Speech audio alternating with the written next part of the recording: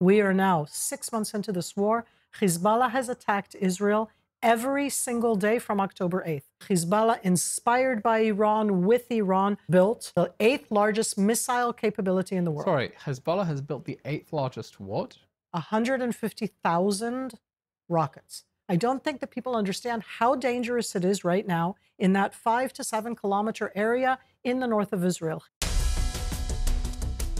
Shalom and welcome to State of a Nation. I'm Elon Levy. Iran's massive direct attack on Israel, over 300 missiles and drones, has raised the specter of regional war. But Iran has already been waging war on Israel through its proxy armies, because it's spent decades flooding the Middle East and surrounding Israel with its hired killers, which have been attacking Israel non-stop since October 7th. Hamas in Gaza, of course, the Houthis in Yemen, and Hezbollah in Lebanon. And whether or not Iran wages war on Israel directly, it can still unleash major damage on Israel just through that Lebanese proxy. Because Hezbollah is not a terrorist organization. It's a terrorist army. Terrorist army with a missile stockpile big enough to make most nations' militaries jealous. Hezbollah and Israel are already fighting a low-grade war. Hezbollah entered the war on October 8th, right after Hamas's barbaric atrocities. Since then, it's been shelling northern Israel, raining rockets on the area, displacing tens of thousands of Israelis who can't go back to their homes that are being shelled. Israel is vowing to push Hezbollah away by diplomatic means preferably, or military means if necessary, so that its people can return home safely. Hezbollah doesn't want to budge, and its attacks have created a no-go zone in northern Israel, cleansed of its residents. And that's not something that Israel can live with. So is a third Lebanon war, funded and guided by Iran, in the offing? Retired Colonel Miri Eisin was the spokeswoman for Israel's Prime Minister's office during the Second Lebanon War in 2006, after a career in military intelligence. She's now the managing director of the International Institute for Counterterrorism at Reichman University in Herzliya. Colonel Eisin has spent years researching and modeling strategies for the scenario that Israel now faces on its northern border.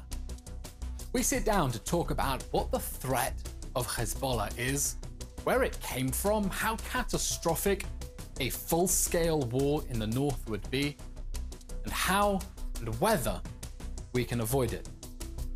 Iran's unprecedented attack on Israel was the moment Iran stepped out of the shadows and stopped hiding behind its proxy armies. But that shadow war will keep waging. A shadow war that Iran is hell-bent on continuing, waging war on Israel indirectly, whether or not there ends up being a de-escalation between it and Israel directly. Welcome to State of a Nation. Breaking news out of Israel this morning. Shocking hostage taking. Hundreds of Israelis are dead. I want to bring in Israeli government spokesman. What happens when a 4-day pause? How do you resolve this? Where does this go? Colonel Eisen, welcome to State of a Nation. Amazing to be here. I can't imagine that I'm sitting really in a seat across from you. Well, I'm sitting in front of an idol because during the Second Lebanon War, we're now potentially on the brink of the Third Lebanon War, but during the Second Lebanon War, you were the spokesperson for the Prime Minister's office. Take me down memory lane. What was that like? So it was similar and dissimilar to your times. I was asked to do so immediately after Gilad Shalit was kidnapped. People don't remember that. And then after that, we had the 2 Israeli soldiers who were kidnapped. I did it for literally 3 weeks, where I had a 7-year-old, 5-year-old, and 2-year-old at home. So we had vastly different experiences. I was up north most of the time. Not easy times. The world was against us then too. But you got roped in after the beginning of the war. You were not in place when that war happened. Not at all. So not at all. Some things this country doesn't learn its lessons. It doesn't. In that sense, it's not just about the person who does so. It's about somebody who really understands and knows what they're talking about. You've done amazing work in that sense, in the preparation and understanding the material of what you're doing. Today, it's even harder than it was. I can't believe I'm saying this.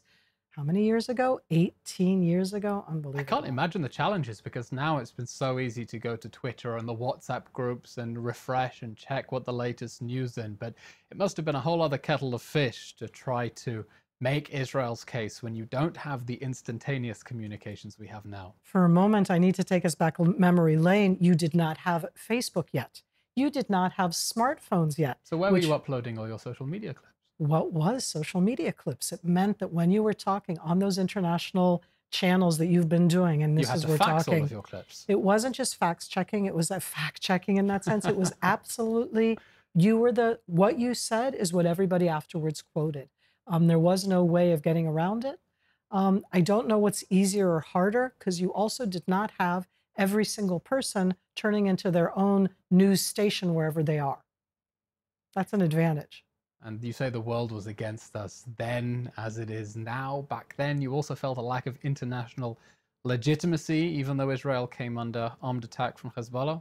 In a very similar way, there was sympathy for the first few days, and then it turned, and I know the turning point. I was also a spokesperson, Elon, in uniform in the Second Intifada, and there also I can talk about the fact that we were winning battles and losing the international branding war already in 2002-3, so it's a long way back. What was the turning point in the Second Lebanon War? In the Second Lebanon War, it was two different things. One was when we made a mistake, and the mistake is that we shelled an area and we killed 100 uninvolved citizens. That was a big turning point. That was 4 days into the war. But the second aspect was when all of the people in Lebanon who felt that they were under danger decided to leave.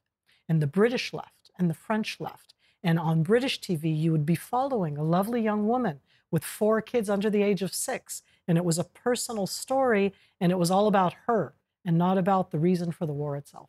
So that was the Second Lebanon War. We're now potentially on the brink of a Third Lebanon War and a full-scale war erupting between Israel and Hezbollah. It's already been a low-grade war for the last 6 months. Hezbollah shelling northern Israel, firing thousands of rockets, forcing tens of thousands of people to flee their home. But we're potentially on the brink of something much larger and catastrophic. How likely do you think that is at this point of a full-scale war between Israel and Hezbollah this side of New Year's? So here we are, and we are in a multi-front war. With Hezbollah right now, we're already, as you said, fighting, but in a limited area. A full-scale war, because we're already in a limited war, means that sitting in the greater Tel Aviv area will not feel comfortable. Hezbollah has a vast array of projectiles that can reach the center of the country. Hezbollah has capabilities both against the Israeli Air Force in the sky, and they have managed every once in a long while to down a UAV, but they also have capabilities to be able to mass attack in such a way that it may take out electricity inside Israel, a lot of the different infrastructure and Air Force capabilities and bases. We didn't see any of that from Hamas. So we're talking about something that we will feel much more throughout Israel in a very harsh way. And I want to drill into what such a scenario would look like. And it's terrifying to think of, but how likely do you think it is at this point? Is this a foregone conclusion that it will happen and it's a question of when, not if, or is this something that can still be forestalled? It can always be forestalled because at the end, it's always about decision making. It's about choices. Now, I give you the following choice. You can make a deal with the devil, because you have to make the deal with Hezbollah. You have to believe that deal with the devil, that they will move the forces that they have very near the Israeli border. They're in Lebanon. They're part of Lebanon. Who's going to supervise their moving? Who's going to be sure that they really have moved? And then you promise the Israeli citizens to go back to the dozens of Israeli communities that were preemptively evacuated. You tell people like you and like me, go back to your homes. It's safe. You're secure. Okay, you make that deal, or you don't make that deal. You don't believe them, and that means that you initiate a full-scale war, which will impact both the people up north and the people in the center. And I give you the lovely, I'm being very sarcastic, the harsh options that are on the table right now. So I don't think it's inevitable, but I think that either choice is very difficult, and we are in the middle of the Israeli leadership having to decide. And by the way, if they don't decide between the two choices, that's also making a choice. I'll ask a third time, and if you don't want to put a percentage figure on it, you don't have to. But if you were a betting woman, how likely is this war? I think that the war is likely. I don't see a situation right now that Israel believes Hezbollah. I do think that Hezbollah has an interest in not opening a war. So I can't say, I don't want to do a double negative. I'm going to do the positive. I actually think that it's above 30%, which is very high when we're talking about war, which means we need to prepare ourselves. But if I'm saying only 30%, there's 70% that says we can arrive at a different kind of resolution. In its own way, it's delaying a war to later. But that's okay with me. So I want to take a zoom out and understand how we got to this situation that we've had a low-grade war with Hezbollah for 6 months, potentially on the brink of a much larger scale war. You say 30%, it's high, it means it can still be avoided. What has been happening on Israel's northern border since October 7th? Because so much of international attention has been focused on Gaza, on the war in Gaza. The northern front in Israel has been a distraction, a headline here or there. Take us through what has been happening in northern Israel on the Lebanese border since Hamas started the October 7th massacre in the south. On October 8th, Hezbollah declared war against Israel, just like Hamas declared war on Israel on October 7th. We are now 6 months into this war. Hezbollah has attacked Israel every single day from October 8th. We don't hear about it every single day. They have used an immense variety of weaponry against Israel, much more sophisticated than what Hamas has, only they've done it in a limited arena. What Hezbollah says is that they're doing so to support the Palestinian cause. What they de facto have done is they have created what is, in the end of the day, pretty much a buffer zone inside Israel, from between 5 to 7 kilometers, it depends where, near the border. The entire city of Kiryat Shmona, a city of 24,000 people, were preemptively evacuated. They live in 220 hotels inside Israel. Everybody goes, ooh, hotels. I'm like, do you want to be... It's fun the first week the government puts you up in a hotel, maybe the second week, not the third when you have kids and they need to go back to school. And they need to go back to school. And you want, this is about people having jobs, having lives, going to schools, having day-to-day lives. And they don't live in a hotel. They live in the state of Israel. They cannot go back right now, Elon. I don't think that people understand how dangerous it is right now in that 5 to 7 kilometer area in the north of Israel. Hezbollah fires in suicide drones. They fire in anti-tank guided missiles that are very exact, the kind that have an eye that can really see the target. And then they also show videos of them firing that. They fire against every single one of the communities there, and they are proud of what they do. Not that I'm telling people to do so, but I every single day go into the El Manar Hezbollah website. They are very proud of what they do. They present there the hundreds, thousands of attacks that they've done. They show them. They say that they're against what they'll call the Israeli settlements. And they state very clearly with infographs in English that what they want to do is destroy Israel. They don't say it in a different way. They don't say that this is about supporting the Palestinians. They say this is about destroying Israel. And they've done it from October 8th every single day in a variety of ways, both against military targets, civilian targets, into cities, into towns, into agricultural areas. I could go on, and they will continue to do so. They have the capabilities. And the only word I haven't said until now to give a broader sense is that all of their capabilities come from the one and only Islamic regime of Iran. And we'll get to that in a second, but I want to understand what is happening on the northern border, because for so many people it has seemed like a distraction or a sideshow. Hezbollah declares war on October 8th. It fires suicide drones, anti-tank missiles at people's homes, at vehicles inside northern Israel, forcing a whole buffer zone to evacuate. People are up in hotels and guest houses. And what level of destruction have we seen to those villages and kibbutzim along northern Israel? And how far have they been firing rockets into Israel in this low-grade war? So in the direct firing, they're firing 5 to 7 kilometers in, let's be exact, the town of Metula, a town of a few thousand people. Literally over 1,000 buildings have been destroyed. 1,000 buildings have been destroyed. Inside, you have to go to be able to see. It means it's going to be fired into, and these are people's homes. When you go into the city of Kiryat Shmona, a city of 24,000 people, you have tall buildings, short buildings, homes, schools, etc. Nobody lives there. Nobody has lived there for the last 6 months. So when I say nobody's lived there, some of the their factories, do you close down everything? Factories worked. People have been killed inside these places. People have gone into the fields, into the agricultural fields, because we have kibbutzim, moshavim, there are apples and cherries and all sorts of different things. They have been killed in the fields. So we're not talking about a very large amount of Israeli casualties. And we'll get to that in a moment. Israel has responded. We're not only that, we're preempting now. So what have we been doing? What has Israel been doing to fend off this threat? So first of all, we immediately respond to any firing into Israel. That means that if I'm sitting, you're firing against me, and I know you just fired, I fire and I kill you. And I say that because Israel until now, in the last 6 months, has killed 270 Hezbollah fighters. That is an enormous number. An enormous number. We don't know the exact numbers when it comes out of Hamas and the Gaza Strip because they hide it. Hezbollah have put out a photograph of every single one of the fighters that's killed. They have been killed in southern Lebanon and in northern Lebanon, but that's an ongoing fight.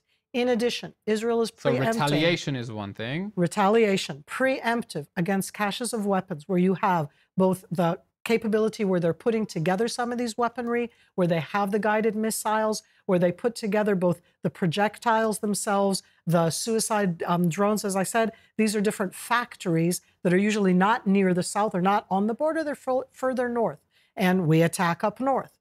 And sorry, when you say suicide drones, for people who think that's science fiction, what is a suicide drone? It is a drone that you send off with a payload.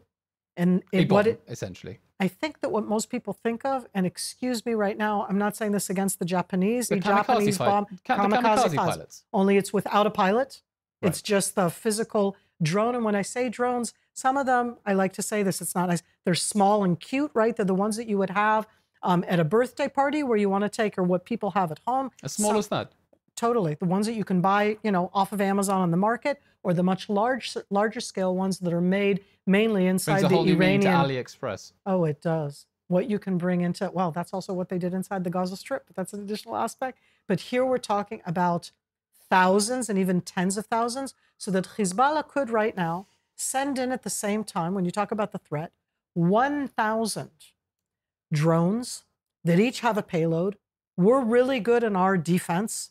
We will down 95%. Did you just do the math? You down 950 out of 1,000, 50 get through. Where do those payloads go? The bulk of these type of suicide drones will have a GPS type of system that means that they can explode on or in the anti-aircraft capabilities into military bases. That's going to be one kind of target. Into cities, into towns, into the infrastructure. That's what Hezbollah wants to do. Real challenges that are out there. I want in a moment to try to look at the threat that we are facing specifically from Hezbollah, potentially in an upcoming war. But first, let's take a step back and understand how we even got to this situation where a terrorist army is in control of neighboring territory on Israel's border. It's something we take for granted in Israel, that territory on our borders will be controlled by terrorist armies. What is Hezbollah doing there? How did he get there? Hezbollah was established at the beginning when Israel was in Lebanon because of Palestinian terror organizations. And Hezbollah is a Lebanese Arabic-speaking local Shiite force. It is completely inspired by the Islamic Revolution in Iran. Why is that so important? Because it was the local Lebanese Shiites who said, hey, look at what the Shiites, Persian-speaking, in Iran did. Maybe we can do that here in Lebanon. Lebanon is a very different country. But in that sense, what we're talking about is local Lebanese that are part of the society. The Shiites themselves were the bottom of the totem pole when it came to Lebanese politics and capabilities.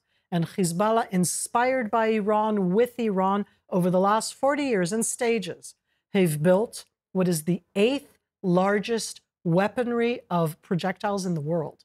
The 8th largest in the world, where that capability was built up. Sorry, Hezbollah has built the 8th largest what? They have the 8th largest missile capability in the world. Meaning you As have a like rogue you have terrorist Russia. organization. Yes, you have Russia, you have the United States, you have China, you get some smaller countries, and then The is 8th largest missile stockpile in the world. 150,000 rockets. I'm only talking about the rockets. Which they have built up since when? They've built them up. So the initial portion was done before Israel ever left Lebanon. And when we were in Lebanon, Hezbollah were much more focused on doing what we call, I hate this term, classic terror attacks, which is going to be with IEDs, with side bombs, blowing up soldiers inside Lebanon. In 2000, 24 years ago, Israel with its troop left Lebanon, and Hezbollah, both as a Lebanese force and as an Iranian, again, the Islamic regime of Iran, foothold in the north of, or in the south of Lebanon, north of Israel, started to stockpile weapons. And that's part of the backdrop of the 2006 Second Lebanon War. But then there is this war in 2006. Israel goes head-to-head with Hezbollah for over a month. It's a devastating war. That war ends with a UN Security Council resolution 1701 that is supposed to keep Hezbollah north of the Litani River, away from Israel's border, with a UN peacekeeping force in southern Lebanon. So how did Hezbollah, it's not a terrorist group, it's a full-fledged army, manage to build the 8th largest weapons missile stockpile in the world on Israel's border when the UN has a piece of paper saying it's not supposed to be there? The United Nations interim force in Lebanon is defined as a peacekeeping force. And I'm not against the United Nations definitions, but we always have to look at it in a broad sense. They're there to keep the peace. Part of what happened in 1701 is that they said, okay, they can also disarm those who are not allowed to have weaponry. But they're supposed to do that together with the Lebanese army. And in the mandate of 1701, I'm becoming very specific in that sense. It says that they can do so in open spaces, not inside the urban areas. Remember where we started? Hezbollah are Lebanese, Arabic-speaking Shiites, mainly in the south of Lebanon, also with a very strong presence inside the city of Beirut, and in addition in the Bekaa Valley, which is in the northeast on the border with Syria. Those are the three areas where the Shiites mainly reside. They're Lebanese. Hezbollah went into politics. My favorite issue, okay? A terrorist organization, terrorist army, that goes into politics is a terror organization that goes into politics. They use their terror tactics in the political arena. But when you go into the political arena, you get legitimacy. So they've been playing those two different places for many, many years. They went into the politics already from the early 2000s. After 2006, they actually expanded it. So they're both a political player inside Lebanon. Remember, the Lebanese army has to go together with UNIFIL to do things, and Hezbollah is part of that arena. And so is that essentially then how Hezbollah has been able to establish that foothold in southern Lebanon with the 8th largest missile stockpile in the world? Because essentially it has parasitically, taken over the Lebanese state that is supposed to be acting against it under the resolution? Am I understanding that right? But it's not a parasite. That's why it's so challenging. It is part of the Lebanese arena. These are real Lebanese Shiites. The issue is that from 2006, when all of us were very focused on Hezbollah's military capability, the urban renovation, the civilian reconstruction of Lebanon post-2006 was mainly done with Iranian money, which means that at the end, Mrs. Muhammad whatever, who lives in her town or village, she knows that the clinic, that the house, that the school was rebuilt by Iranian money. And that means that when the Iranians also send in a little bit of a missiles and I come in and say, hey, can I use your garage? I just want to put something inside there. Can I use that underground storage area that you have under the garage, under the mosque, under the hospital, in a very similar way to the big challenge that we have that Hamas did inside the Gaza Strip, Hezbollah has done under over 200 Shiite villages just in the south of Lebanon. Add into that Beirut and the Bekaa Valley. And that's the best way that I've heard the situation described, is that it's impossible to dislodge Hezbollah from the villages because they are the villages now. Is that assessment correct? Absolutely. And in its own way, I say, because that's not our subject of the day, that we all have to remember that it's a very similar challenge when it comes to Hamas in the Gaza Strip.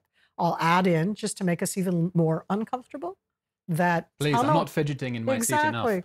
Is that tunneling is not something that Hamas invented. By the way, it's not something that Hezbollah invented.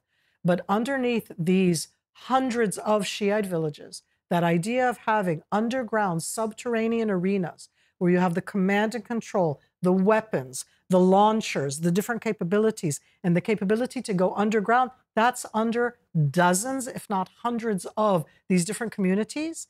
And they built attack tunnels into Israel. Hey, Elon, you and I mean, I many times have had this to go with different influentials into the tunnels that Israel exposed at the end of 2018, beginning of 2019. There was a whole exposure. So you go on the one hand, there was a period when we were afraid it could actually trigger an all-out war when Israel went in to destroy those attack tunnels. Do we think that there are still tunnels under the border from Lebanon into Israel? Wouldn't you think that today it's better to assume that there is than isn't?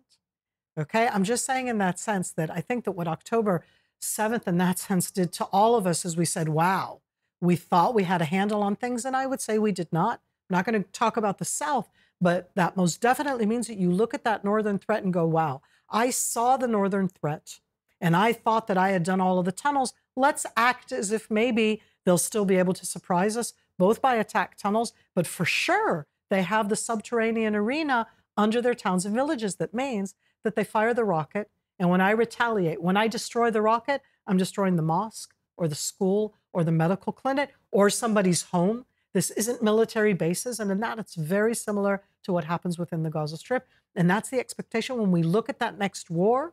It's going to have that horrific, I don't even want to use the term humanitarian, okay? That urban attack, because that is where Hezbollah is deployed. That's how they built their structure. So what capabilities has Hezbollah built in southern Lebanon? We're talking about 150,000 rockets, tunnels underneath hundreds of villages. What else? What military force is waiting for us on the northern border? So the most infamous or famous terrorist in the world is a man who went into other worlds. His name was Imad Mournia. And he was the second to the Secretary General of Hezbollah, to Hassan Nasrallah. Imad Mournia was killed by a car bomb at the heart of Damascus in 2008. Hezbollah, of course, blamed us. If we did that, good on us. But that's just me with you saying here. His code name was Radwan. And the Radwan force that was established in his honor, in his name, is what I would call the Commando Hezbollah force. It's based on the people who live in the south. It's based on people who are both the farmers or full-time warriors, because they're a terror army. Who teaches them? The Iranian Al-Quds and the Iranian, in that sense, it's the Iranian Revolutionary Guards, who both have people deployed in Lebanon to teach and in Syria or in Iran itself. And they're being trained to do what? They are being trained to do, everybody have in their eyes the vision. I'm going to be very visual. You see the motorcycles, you see the pickup trucks, you see them coming into the communities, and everybody's looking right now at those pictures from October 7th. Hezbollah Radwan forces have been training to do that kind of attack for over 5 years. They're very proud of it. They would show it. There are lots of uploaded videos of them doing that kind of thing. And you go, you saw it so clearly up north, and then it happened from Hamas down south. So yes, all of the elements that we saw on October 7th, we have seen the Radwan forces, thousands of fighters, similar to Nukhba in that sense to Hamas down south, training to go into Israeli towns, villages, military bases, to kill, to pillage, to destroy. These days, I should say hostages, because that was one of the elements that I don't think we understood as clearly at the time. And they also have way more firepower to be able to come in, both with UAVs above ground, below ground, and to be able to do that kind of ground attack. How many men are we talking about in the Hezbollah terrorist army? So in the Radwan forces, we were talking about at least 5,000. In Hezbollah terror forces, I would say tens of thousands. I don't know a better exact number.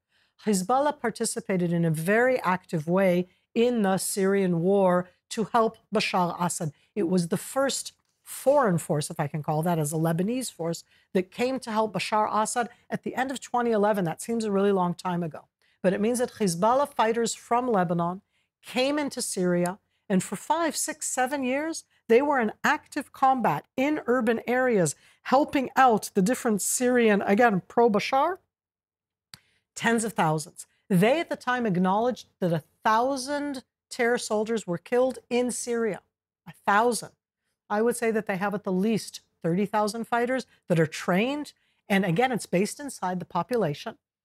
There hasn't actually been a demographic census in the country called Lebanon since 1932. It's a very sensitive subject there with the different denominations. But assuming that literally almost half of the population is Shiite, The potential there in that sense is that the Shiites there are certainly 3, if not 4 million people. And just like you have 2.3 million people in the Gaza Strip, how many of them, of the young men, joined Hamas? I do those numbers up north and I get to 30 to 40,000. And in terms of the rockets, we're talking about how heavy are these rockets? How far can they go? How precision guided are they? So it's a combination of all of the above. It means that... Those were questions. They were. Statistics themselves. They have tens of thousands of the short range, what we call statistic. When I say short range, I'm not talking 10 kilometers. I'm talking short range, 30 to 50 kilometers. 30 to 50 kilometers. Which takes you all the way to Haifa. Yeah, that's the ones that they have, which take you to Haifa and Tiberias. Okay? When you get into the mid and long range, we're talking about tens of thousands. These are things that have been deployed. All of the above are what I call statistic. What they have been, statistic meaning they're not with a guidance system that will bring them to literally within 30 to 40 meters of where they want to fire it. They fire it and say, I'm firing it at the electrical plant, and it, is in the town next door, and that was where they were firing at. Nowadays, we're already talking about the upgrade, which is putting into the warhead of these different systems, both ones that can go 400 to 500 kilometers, 400 to 500 kilometers. That's twice the length of Israel. That's twice the length of Israel, but what it means is that they can fire it from northern Lebanon into the south of Israel. Or they can, they can go Sirens can go off in Eilat and they won't know if it's Hezbollah or the Houthis. Absolutely. That's where we are nowadays. I'll share with you on a very personal note. Please. October 7th, 6:29 a.m. Siren goes off. My husband and I were both retired colonels. We thought it was Hezbollah. Because you don't know where the rockets are coming from. No, because we need different sirens telling us if it's from the north or the south or the east or the west. We were waiting for the attack from the north. So we're talking about precision-guided missiles. How heavy are these warheads? So the warheads are way heavier than what we've seen from Hamas. I say way heavier. We're talking about half a ton, a ton. These are things that we haven't seen. And the missiles coming from Gaza have been with what payloads? 50 kilo, 100 kilo. So we're talking 10 times. Kilo, 10, 20 times. Everything is 10, 20 times, which is why the impact is going to be so much more, meaning they can fire not just 5,000 rockets in a day. They can do that. Just do the math, okay? For 20 days, 5,000 rockets a day. How many interceptors do we have? We don't talk about those exact numbers. They have them from a variety of ranges. We have interceptors for a variety of ranges. They also have a lot of surface-to-air missiles, which are against both our UAVs, our unmanned aerial vehicles, and our manned pilots. I'm not saying until now, I always want to kind of touch on wood, okay? We're very good. We understand. We have evasive tactics. But at the end, I say this harshly. It's about statistics, okay? Because in that multi-front war, when it goes to real scale or a high scale, high intensity, we're not going to have electricity for days because of the way that they can do both guided missiles and knock it out, and they want to make that impact. It's going to hurt the Israeli Air Force in a way that we did not see at all in the fight against Hamas in the south. And we've also been lucky. You need a little bit, but I don't think of it as luck. I call it about professionalism. And add into that that the center of Israel does not have the kind of defensive systems within our homes and everything like that that you do have more along Israeli borders. So this might be a stupid question, but I have to ask it. Why? I mean, why has Hezbollah built up this fearsome arsenal, monstrously expensive? What is its interest? What does it want from us? And don't tell me just they hate Jews. I mean, it's the truth, but it's a very simplistic answer. Like, what is Hezbollah's strategic interest here? Why would they invest so much money in building this fearsome war? I actually think of this as probably the most important question, not as a stupid question. Sometimes stupid questions are the most important ones. They absolutely are, Elon. And here I'm just going to say the very clear-cut answer. Hezbollah did not build anything. Hezbollah was supplied everything from the Islamic regime of Iran. And here we have to look at it and do that zoom out. All of Hezbollah's capabilities have come from the Islamic regime. Why did the Islamic regime of Iran, the Iranian Revolutionary Guard, the Al-Quds Force, because that's kind of the hierarchy of how it came on and in, why did they give these? Why are they training them? Why are they supplying them with the state-of-the-art weaponry that they have? For Iran, Hezbollah on our border is both the one that pokes us, the one that gives a response, but essentially Hezbollah is Iran's deterrence against Israel attacking in Iran. Do you see Hezbollah then as a proxy in the sense of a puppet on a string where Iran presses a button and Hezbollah will jump when ordered, or does it have its own strategic interests and a certain degree of autonomy and independence from its Iranian warlord patrons? So the question, as you posed it in that sense, is really at the heart of assessment. I don't know. There are those who think that it's absolutely a proxy, that the reason until now it has not expanded beyond the 5 to 7 kilometers, has not used its full capabilities, is because Iran is saying, no, no, no, don't use them. Just in case, don't use them. We didn't give them to you right now just to destroy Israel right now. That's not the capability. The other side of the equation would be, and I say it as a question, is the Hezbollah Shiite Arabic-speaking Lebanese, are they part of Lebanon? Are they worried that Israel would both retaliate against the people? Because at the end, when you retaliate, you're not targeting the people, but these weapons, these capabilities are in the homes, are in the hospitals, are in the mosques. As we see with the Hamas down south, we're going to retaliate and destroy those. And that means that we will be destroying portions both of southern and central or northern Lebanon. That's already happening right now. You have evacuees in Lebanon who are saying, why do we have 60, 70, 80,000 Lebanese who have left? So the question is on the table. I don't have an answer. I don't think that we all have to have answers for everything. Because I'm trying to understand Hezbollah's interest.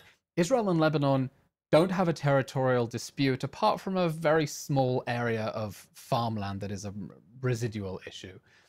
Hezbollah entered this war on October 8th, claiming to be intervening on the side of the Palestinians. Let's take a listen to a little clip from Hassan Nasrallah speaking just around a month after the war started. Let's hear how he justifies his decision to enter the war.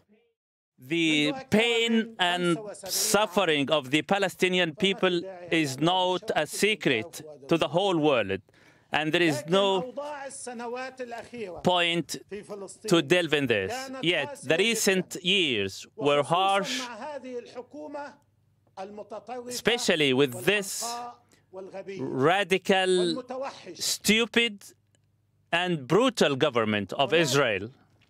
Is this rhetoric and bluster coming from Hassan Nasrallah that he's standing up for the Palestinians against the brutal government of Israel, or what's going on here? If we would put on now Iranian's supreme leader, Khamenei, he'd say similar things. He tweets them out pretty much every single day. In this case, I feel like I'm listening to the little Iranian Persian guy, not the Lebanese. And that Iran, the Islamic regime of Iran, the Persian-speaking but Islamic regime of Iran, call for our destruction, call Israel the cancer of the world, call Zionism the worst thing in the world, and perhaps in its own worst way. The worst part for me right now is how the world is echoing Khamenei and Nasrallah, and they've kind of forgot their decent place in the world. It's like, do you listen to them at all? Hezbollah very much calls for our destruction. And I think that in that sense, it is echoing the Islamic revolution of Iran much more than the country called Lebanon. Sorry, when you say calling for Israel's destruction, you mean Hezbollah's statements are not about liberating the Sheba farms, the little land dispute there is in the north, or about standing up for the plucky little Gazans in Gaza against Israel. It's about the destruction of the state of Israel. As simple as that? It's not just as simple as that. Go into their website or not, El Manar. You may be followed afterwards by all sorts of different intelligence. Okay. El Manar. Okay, I will stay away from Hezbollah.com. Hey, I go into it all the time. It's El Manar. It is their official website.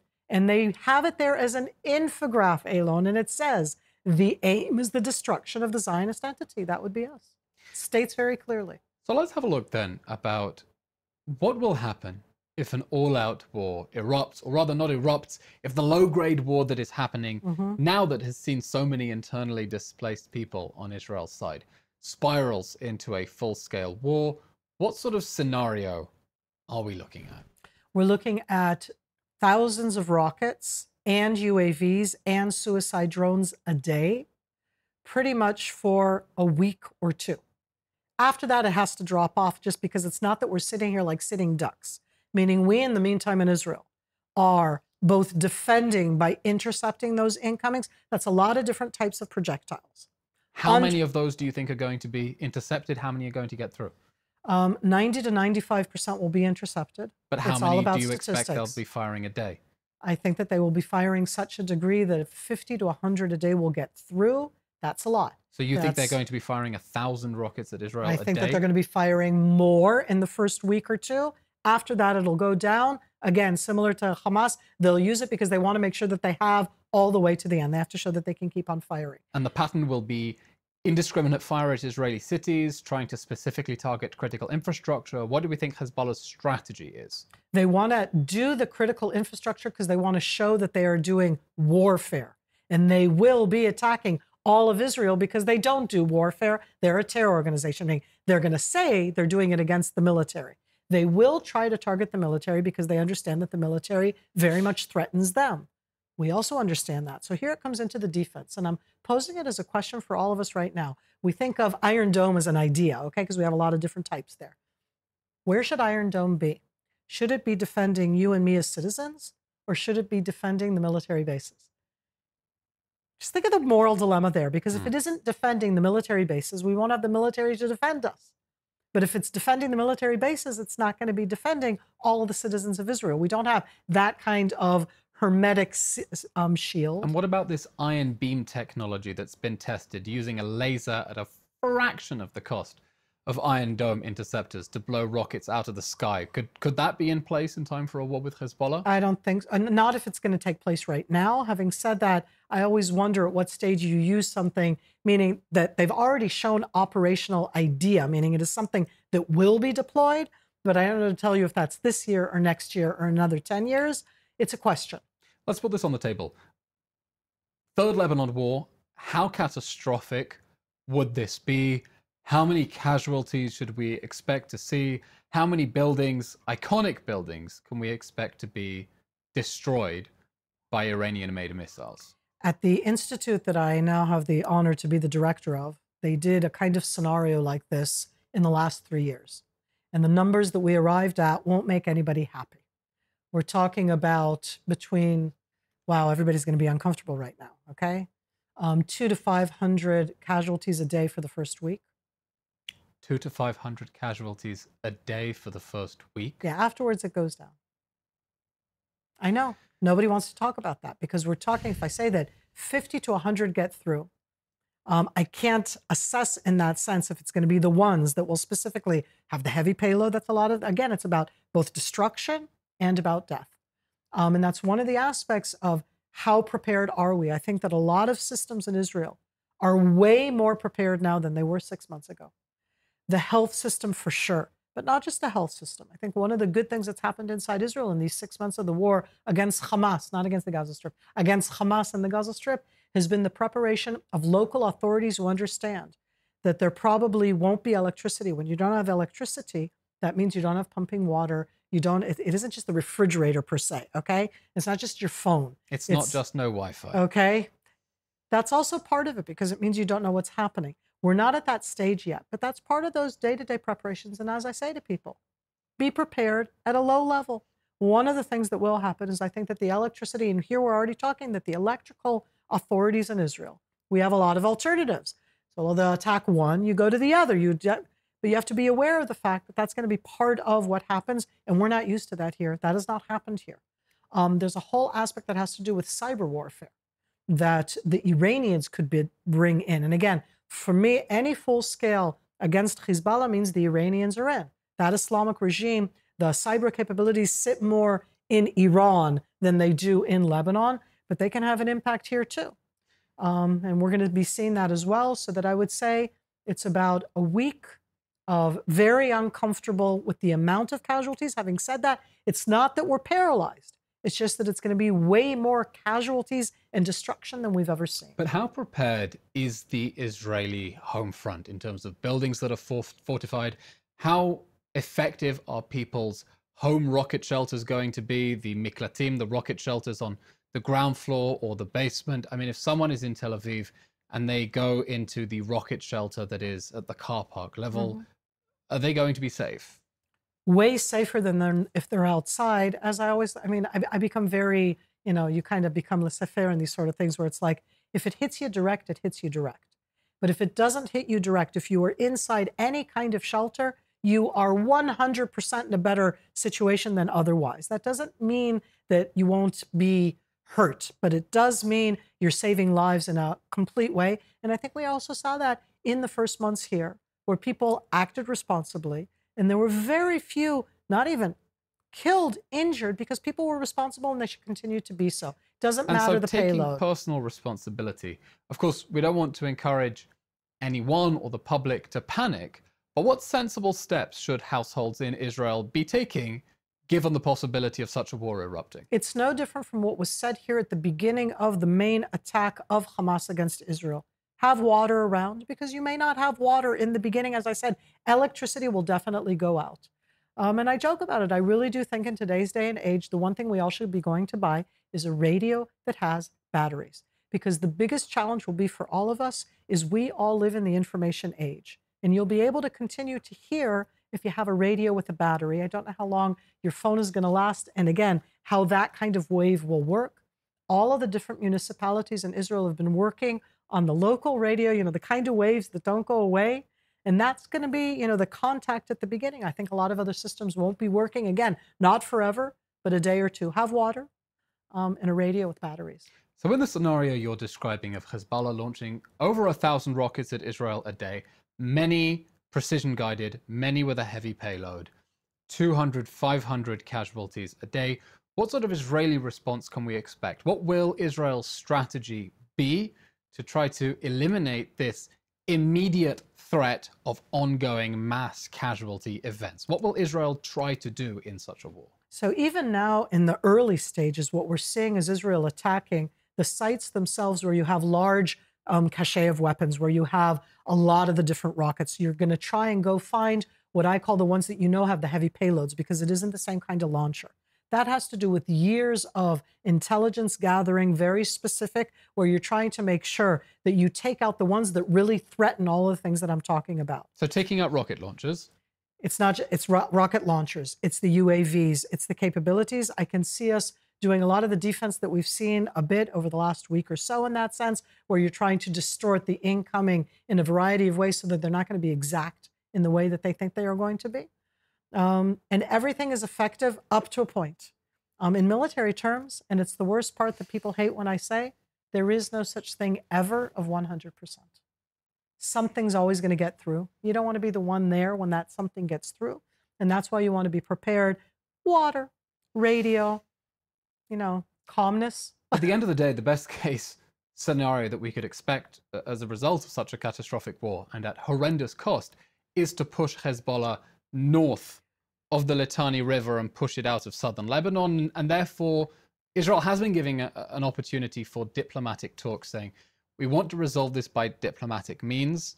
The window is closing. We have a duty as a state to get people back to their homes, but we would rather have internationally mediated talks to push Hezbollah back to where it should be, beyond the Litani River. And there have been talks with the Americans and the French. Do you see a prospect for success there and pushing Hezbollah away? Is there enough pressure inside Lebanon from people who understand the destruction that Hezbollah could bring on them? Do the Americans and the French have leverage, or is this just going through the motions to say we exhausted the diplomatic option? I think that after we just described the horrific kind of war that will take place, you're going to try to make sure it doesn't take place, meaning you're going to give the diplomatic option real serious thought. Of course. These aren't good options.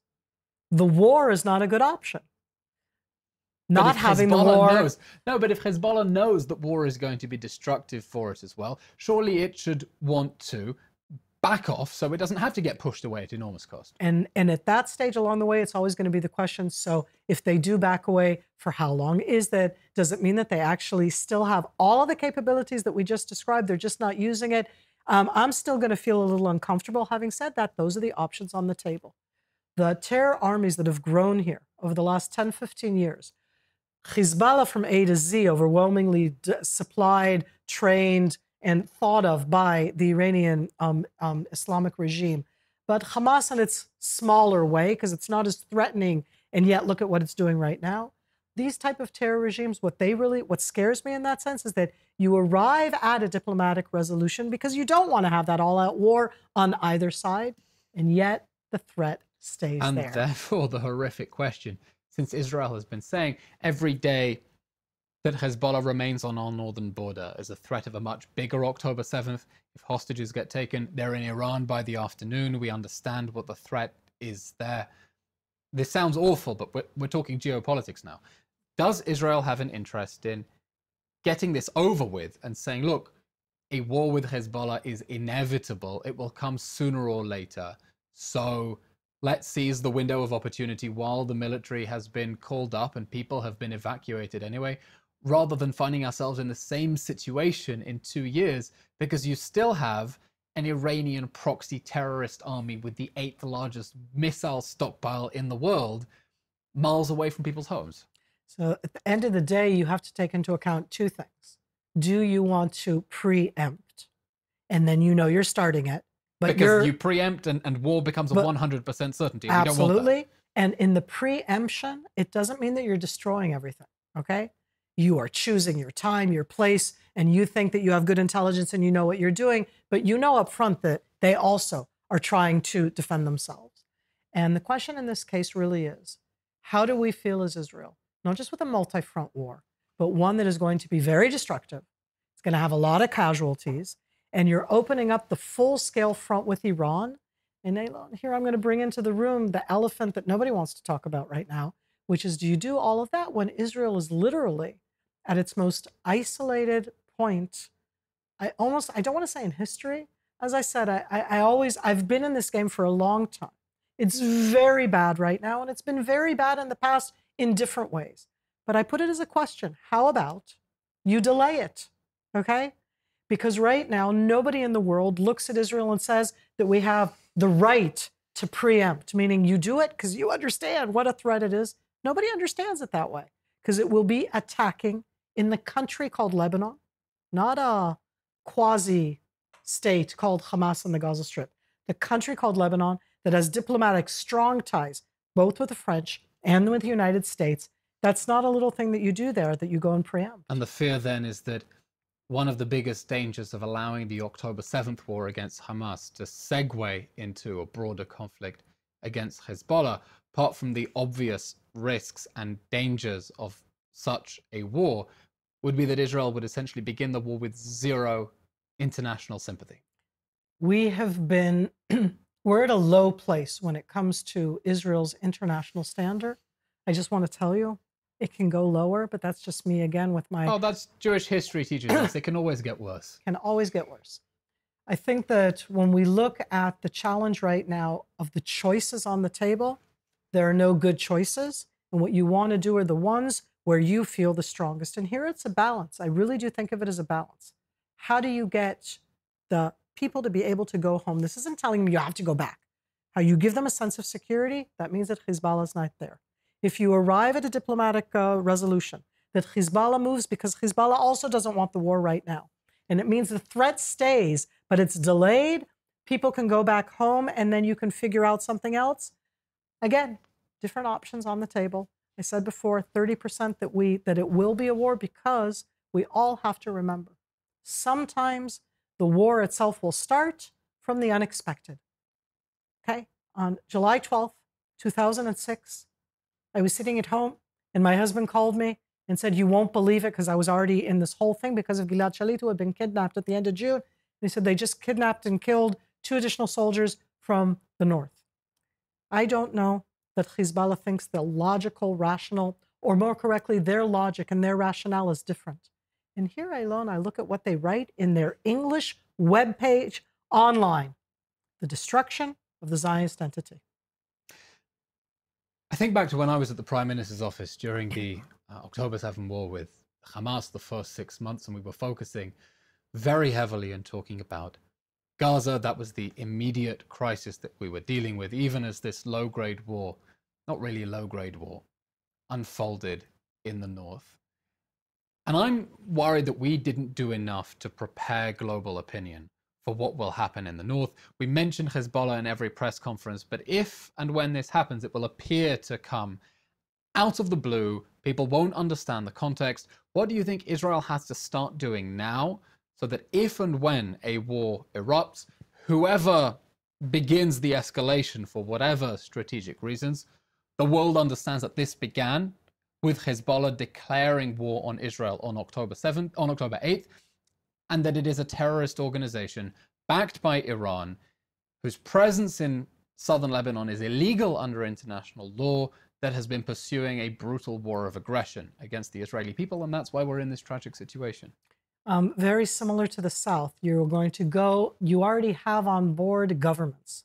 The governments will understand what you just said right now. The governments understand the threat of Hezbollah, what it means. They see it as a terror organization, even the French, with all of the challenges that are there.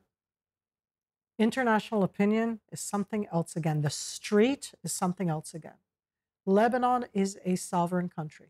It is a failed country. It is a country that is in a free fall, but it's a sovereign country. And in that sense, one thing right now is putting it out there every single day. And here it's very challenging to change how media, let alone social media, trend on different things. There's a war that's going on against Hamas in the South. It's not a happy one. It's an ugly one. And there is a war going on with Hezbollah in the north.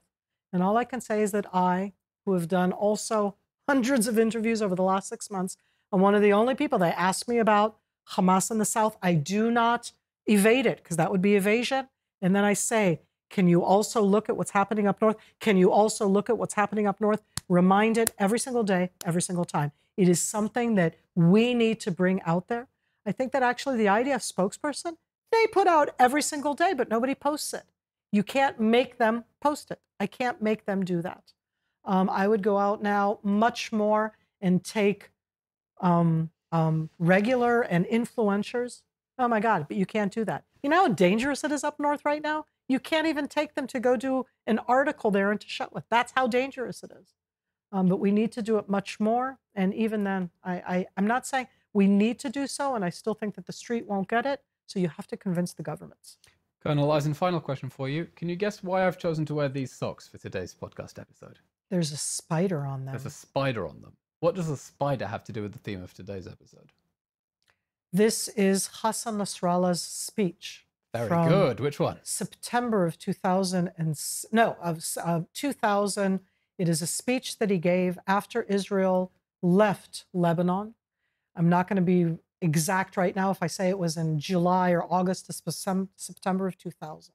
In that speech, Hassan Nasrallah defined Israel as being like a spider web that would fall apart because we are going to disintegrate into little pieces.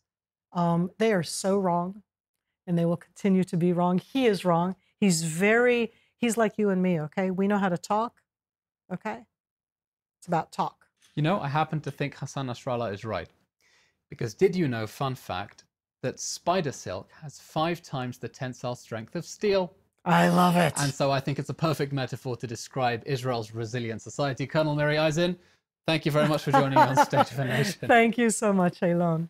And that brings us to the end of today's rather daunting episode of State of a Nation, having a look at the northern threat from Hezbollah and what a third Lebanon war could potentially look like. If you enjoyed or found that episode informative, please do subscribe on YouTube, Apple Podcasts, Spotify, or wherever else you get your podcasts. Give us a like, give us a nice rating, and share it with all your friends. As always, if you are in Israel, please follow the instructions of the Home Front Command. No need to panic, but important to exercise responsibility in dangerous times. I'm Elon Levy, and thanks for watching.